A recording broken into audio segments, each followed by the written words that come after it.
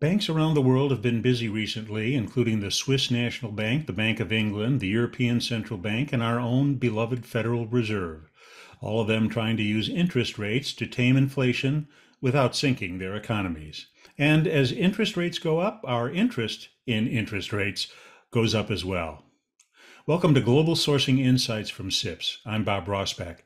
Since the cost of money gets baked into the cost of most things and it changes the demand for a lot of things, we are taking a close look today at the recent actions of the U.S. Federal Reserve and a few other economic indicators that may affect our own sourcing decisions going into 2023.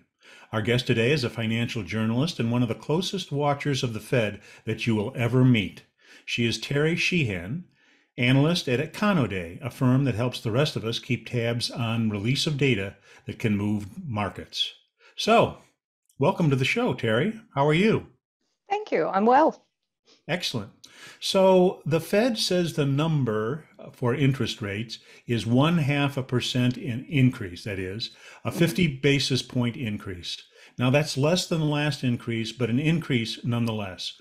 What do you think? Was that the correct call? You do have three choices now: yes, no, or maybe so. So, what's your choice? I think yes. I think that part of it is that the Fed had been signaling another rate increase, another substantial rate increase, but not on the scale of the 75 basis points that we had seen in the prior four meetings. Uh, this is good communications to markets. So, in terms of what they did with rates, that was the right thing to do. The economy is slowing. Uh, they have substantial tightening in the pipeline. They need to ease up a little bit and take a little time for the data to catch up with prior rate hikes. Okay. So, what do you think of the key factors they looked at to determine that a half percentage increase was the correct number? What are the key things that they are looking at? Well, clearly, what they're looking at is inflation and inflationary pressures and inflation expectations. Uh, what I think they were looking at carefully was where the inflation data, where is inflation actually happening in the data? Chair Powell highlighted three aspects of inflation that the Fed looked at. Uh, One was how rate hikes have been affecting the housing sector. One was in how rate hikes have affected demand for commodities in the pipeline. And the other is services in the non-housing sector. And he said he and the other policymakers were deeply concerned about the non-housing service sector, where most of the inflation is still happening, it's still persisting, it's still elevated. Okay. So, there's still a ways to go. Yes, and they have been very, Powell and the others have been very specific that they are not done raising rates yet. Was there any economic data out there that might have suggested that they could have gone to a higher number, gone back to another 75 basis point? Uh, Given that there has been some improvement in the overall inflation numbers, no, I don't think so. They're seeing relief in things like energy prices. Continued gains in food prices are, of course, a continued concern because that's one of the big non-discretionary income uh, items. They're also, I think, very concerned about how rents and other housing costs are going up. Uh, but for the moment, I think they see some improvement, so less need for another really big rate hike. Were there any indicators out there that might have suggested that a smaller or a no increase decision might have been the right one? I know there were probably some people on Wall Street who were hoping for, hey, we probably tamed inflation. Things are going down, retail sales might not be as much. So, hey, can't you give us a break? Yeah, the eternal hope for the Fed pivot. Um, no, I really don't think so. I know that the indications are that we're going to see another subpar quarter in the fourth quarter growth. Uh, but I don't think that Fed policymakers were feeling that um, needed to be immediately addressed in their monetary policy. Their focus is very much on inflation, inflation, inflation right now. They've Yeah. got a fairly strong labor market. Uh, Even if growth is very slow, it's still growth right now. So um, their their mission right now is to get inflation down. Yeah. So you mentioned inflation expectations. Mm-hmm. So that's kind of a hard one to measure, isn't it? I mean, how do you, but inflation is a game of, it is affected by expectations. If It is. people expect inflation to continue, then they build that into their pricing, Mm-hmm. and they also build it into their requests for, labor contracts, for instance. So how important is that, and how do you think the Fed measures expectations? Well, there's several surveys of consumer and business expectations. New York Fed has a very well regarded one for consumer price expectations that they recently added a 5-year measure to, which is interesting because that's sort of the medium term that the Fed talks about.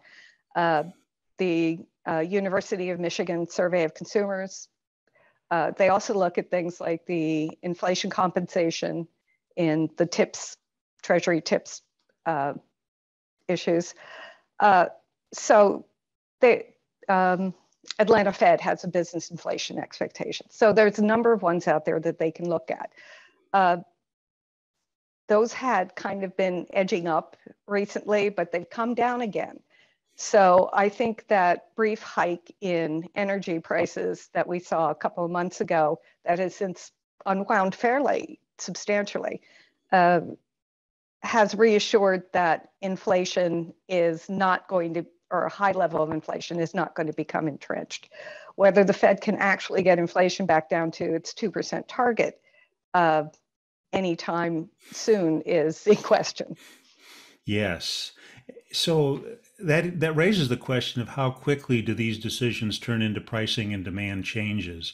When you see, if you've watched these interest rates go up and down for quite some time, so how long does it usually take for an action by the Fed to actually turn into differences? And what differences do you look at? Obviously, inflation, but are there other markers that suggest that the trend is correct?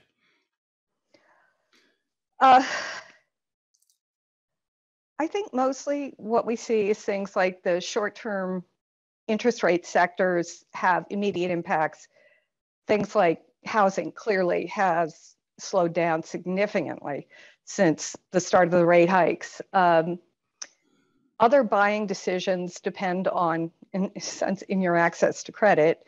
Uh, Businesses, uh, where they could, I think, locked in rates for their short term borrowing.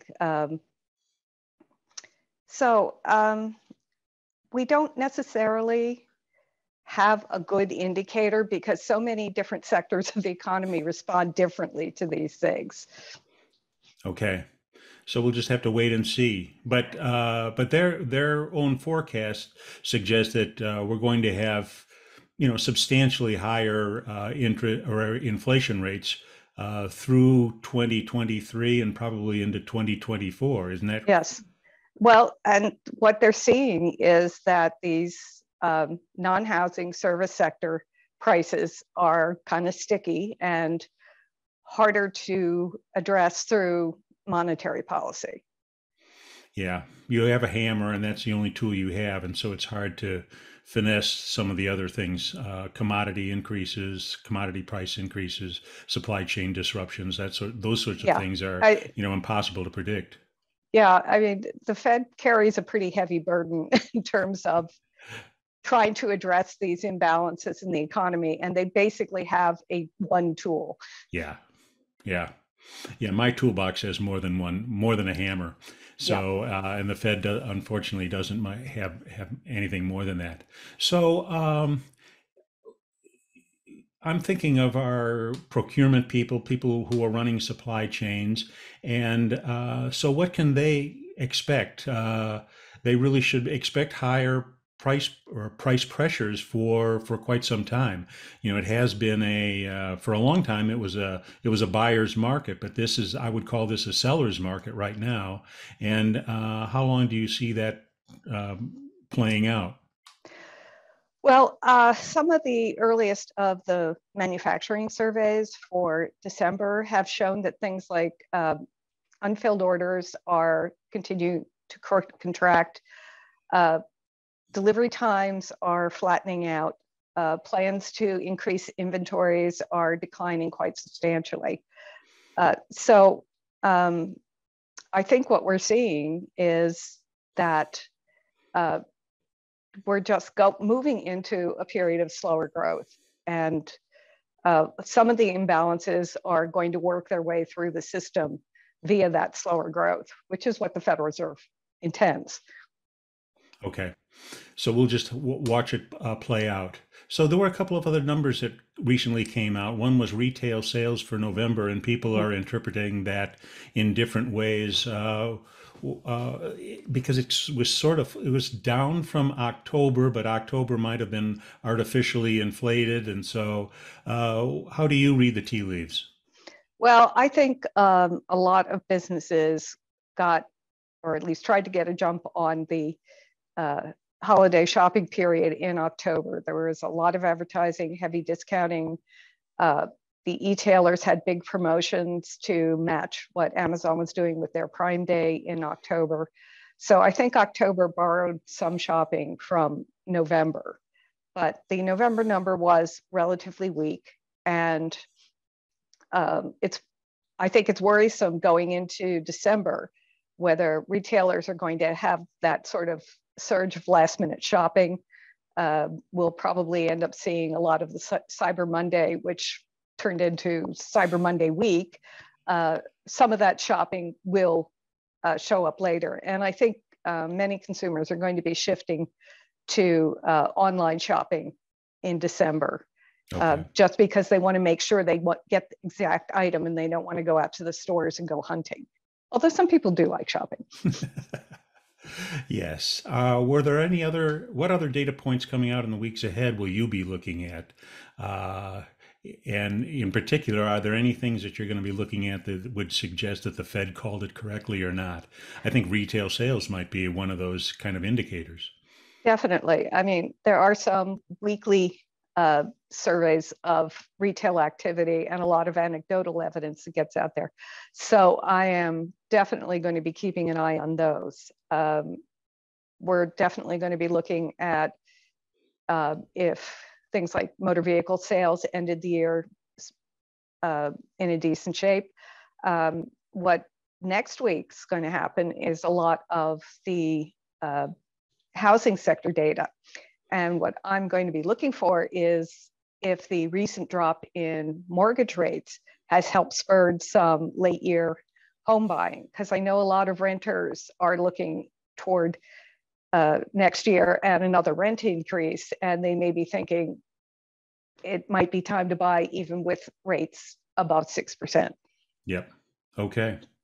Well, thank you very much. We will be watching those and other indicators, and I hope that you can come back and join us again at some time to take a look at those numbers. Thank you again. Terry Sheehan, economic analyst and journalist from Econoday.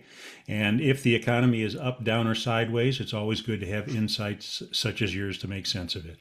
So thank you. This has been Global Sourcing Insights from SIPS. I'm Bob Rossback. Have a great day.